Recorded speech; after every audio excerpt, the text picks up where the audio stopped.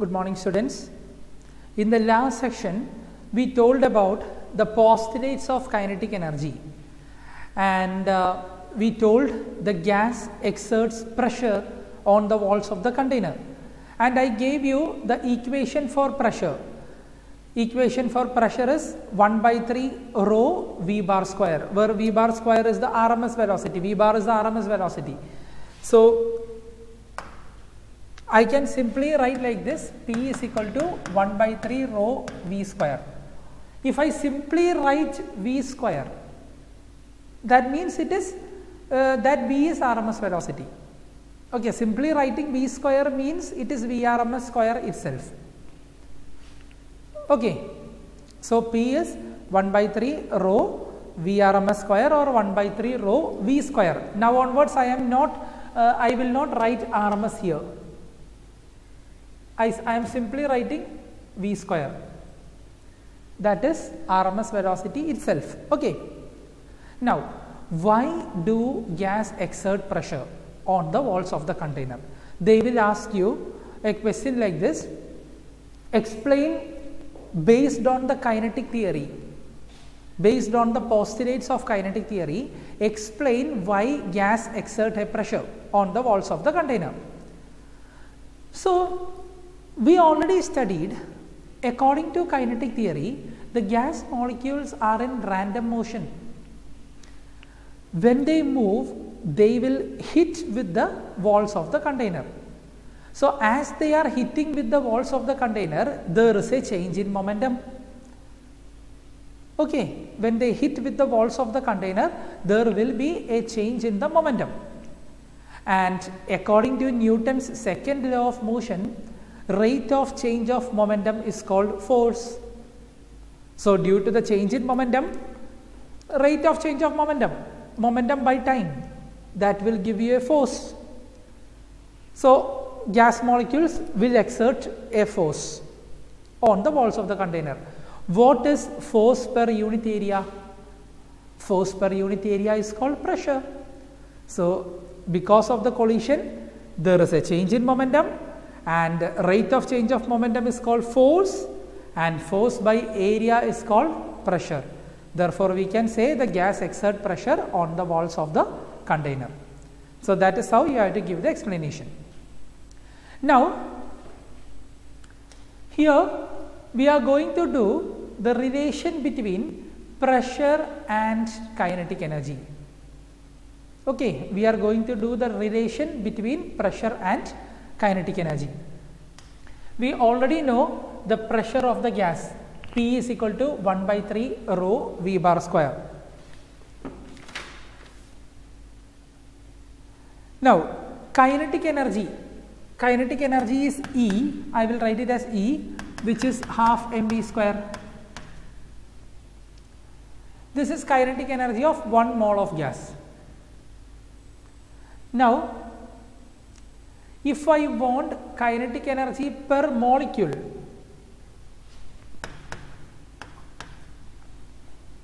kinetic energy per molecule of gas, that is E dash. I write it as E dash, which is E by volume, capital V. This is small v, which is velocity. Don't get confused with small v and capital V. Okay. So, E dash is equal to half m small v square divided by capital V. What is mass by volume? Density. Mass by volume is density. So, E dash can be written as 1/2 rho v square, small v, velocity. So, I got E dash and I got P, and I am just going to divide both the equations. So, P by E dash,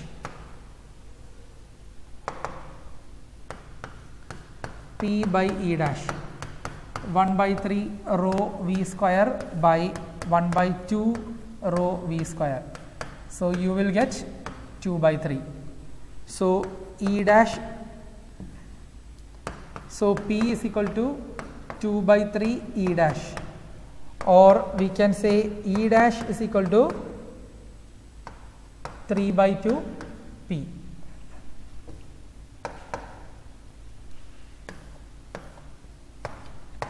So this is the relation connecting kinetic energy per molecule, kinetic energy per molecule and pressure. So you can take down this.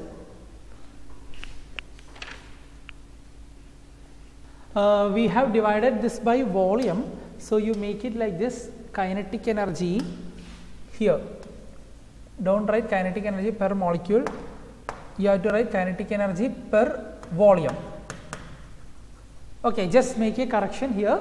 It is kinetic energy per volume because we have divided kinetic energy by volume. So finally we are getting pressure is equal to 2/3 of average kinetic energy per volume of the gas. Okay, that's the concept. Now we are going to see how to find kinetic energy per molecule. So just now we found kinetic energy per volume of gas.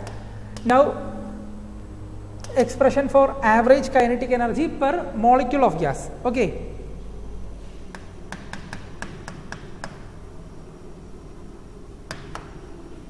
Expression for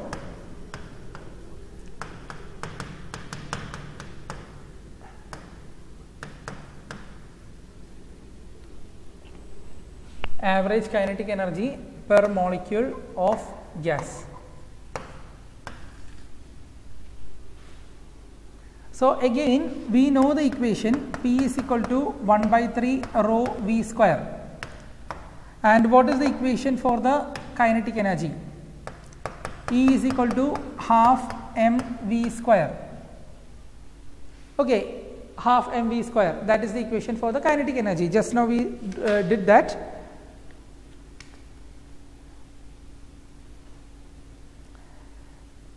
Now in this equation for pressure I can write mass by volume. This is density. Density can be written as mass by volume into V square. Small v is velocity, capital V is volume. So 1/3 m by v into V square. And this volume I am taking to this side into the LHS. So P into V is equal to 1/3 m V square. Okay. Now I am multiplying this equation with 2 and divide the equation with 2. So PV is equal to half mv square into 1/3. Okay, half mv square into 1/3. You know what is half mv square? Kinetic energy, right?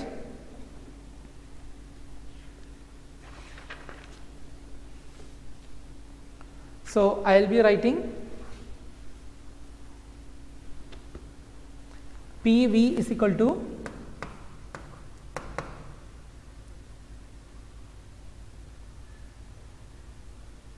here there is 1 2. PV is equal to 2/3 E.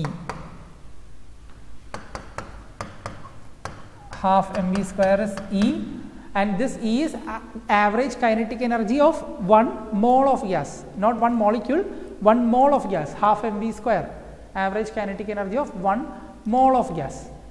So PV is equal to 2/3 into E. This is the expression we got. Now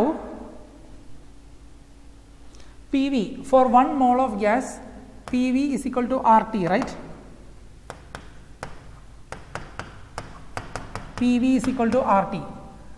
Therefore we can write RT is equal to 2/3 E. Therefore E is equal to 3/2 RT. And we can say that the kinetic energy per molecule is per mole of gas is directly proportional to absolute temperature, E proportional to T. Okay, E is equal to 3/2 RT or E proportional to T. This is kinetic energy per mole of gas. Now how will I find kinetic energy per molecule? 1 mole of gas contains Avogadro number of molecules. So how will we find kinetic energy per molecule? Divide this by Avogadro number. So I am doing like that.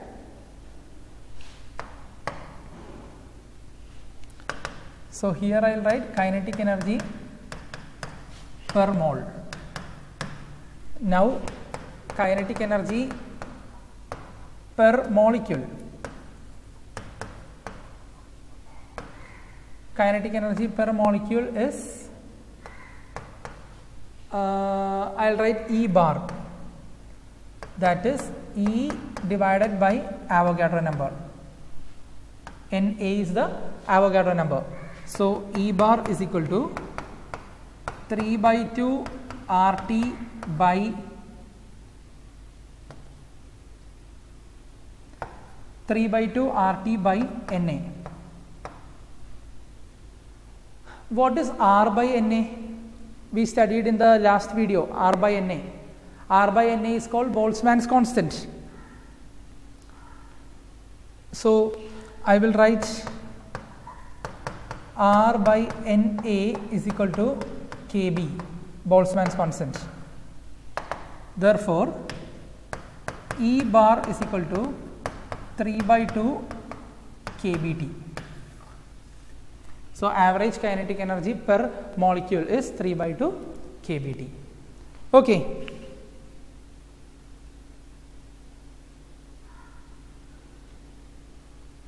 So when the temperature increase, average kinetic energy also will increase. And if average kinetic energy will increase, the velocity of gas molecules also increases. So this is the kinetic interpretation of temperature.